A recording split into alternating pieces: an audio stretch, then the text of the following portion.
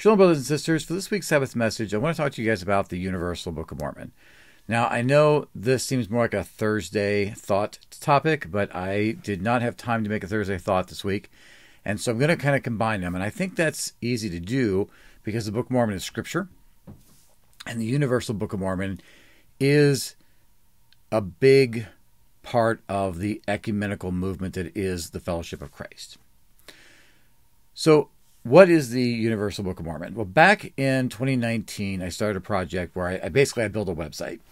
And I wanted an app. I was attending Community of Christ, and I wanted to be able to pull up the Book of Mormon on my phone.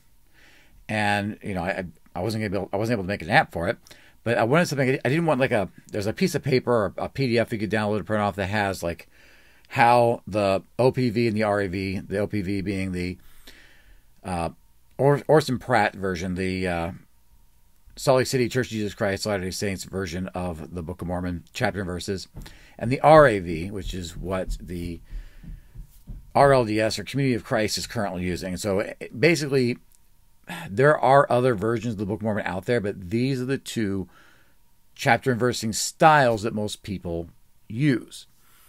And so in 2019, I wanted a way to be able to click on an app and go to the Book of Mormon wherever I needed to be. And so I just made a website that did that, a web app, if you will, so I could read the scriptures. And I thought, this is, once I got done, putting it all together, I was like, this is a really, really good way to cross-pollinate the gospel of Jesus Christ, right? Because you're kind of, I don't want to say you're trapped in one branch of the Latter-day Saint movement or another, but when you go to move, all of a sudden you have potentially a different Book of Mormon, most likely a different Doctrine and Covenants, and you have all these new things that make it less familiar. Imagine, this is easier probably to explain to a Catholic or a Protestant, but imagine going to a Christian church and all of a sudden the Bible is completely chapter and verse differently. And so someone says, go to Genesis 4:7. And you're like, oh, I can't. It's not the same verse. Now, in the Joseph Smith translation, that is correct. That is an actual problem. I have thought about the idea of doing the same thing with that book of scripture as well, but it's not as widely used in our movement. But with the Book of Mormon, this literally happens. It's a real problem. And so by putting this together initially for myself, I recognized that this was something that we could use as a movement. And so because of that, I put it out as a free PDF, and I licensed it in 2020 under the Creative Commons license, so anybody can take it and print it and even sell it if they want to. I wanted to get out there. So, if like 30 different people are selling this book, it's formatted correctly. So you just take it to Lulu, which is a book publisher, lulu.com. You can go through their system and you can print copies. You can sell copies. You just can't change the text. And I will say this, though. Technically, the fellowship owns the copy left, I think is what they call Creative Commons license. So if, let's say, for example, the Salt Lake City Church of Jesus Christ Latter-day Saints, the Brighamites, decided that they wanted to use this to help people move back and forth. They sell their Book of Mormon. They give it away for free, but they also sell it for like $2. So they could make this very widely available. So let's say that they call me up and they say, Dave, we want to add our footnotes to this. As long as they ask permission, then I can put something together that gives them permission to do that. And the one thing is that I will insist on, and the fellowship will insist on, is that they also release it in the exact same license. Not a copyright, but so that anybody can print it and sell it as long as they don't make any changes to it. So if you belong to a church that is using the Book of Mormon and you need your own version and you want to add footnotes or make changes to it, just reach out to me and talk to me and we'll figure something out. The whole thing behind this isn't to point people to a church, but to open up everyone to all Latter-day Saint churches. And that is what an ecumenical movement is. It's what the fellowship is all about. It makes it easier for all of us to fellowship in Jesus Christ.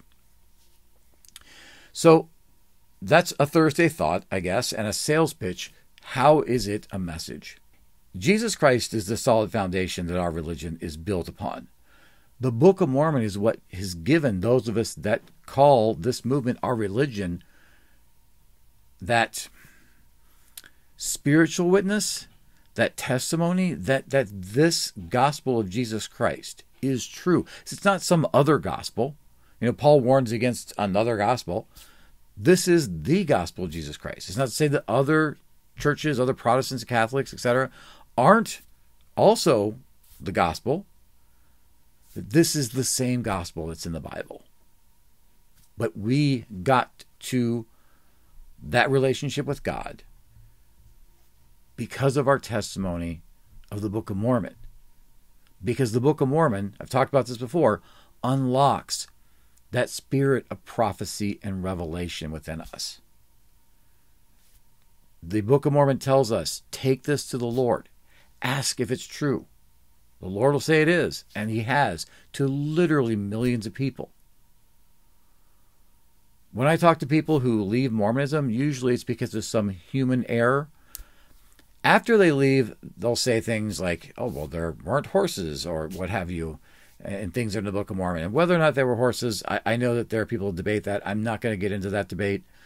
But I will, and the other things that, in my opinion, distract from the Book of Mormon. I know other people would use a different word, but I'm going to say distract. What happens is they get upset because of some policy of a church. And I've seen this not just in, I don't want people thinking that this is about the Salt Lake City Church, because it's not.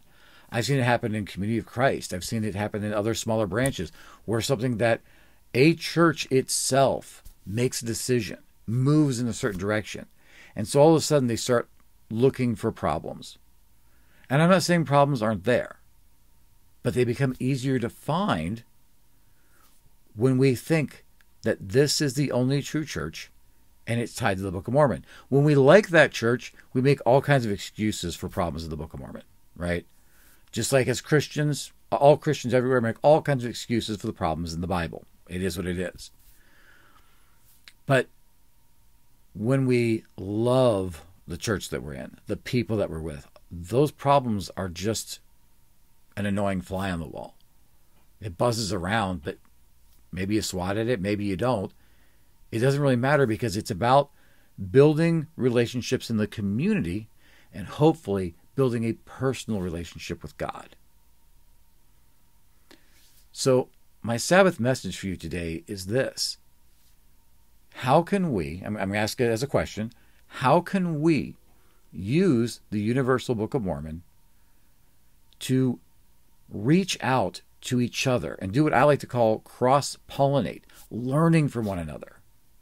Can we take that Book of Mormon and go and visit another church and comfortably learn with them, learn from them, and then take the things you've learned there back to your home church? I'm not telling anyone to leave whatever church they're in. I'm saying if we're going to be good neighbors, we have to acknowledge that there are other people in other houses. And it's okay to go and knock on the door and get to know them a little bit. And it's my hope and prayer that this book will help people do exactly that. So that's my message this Sabbath. And I leave it with you in the name of Jesus Christ. Amen.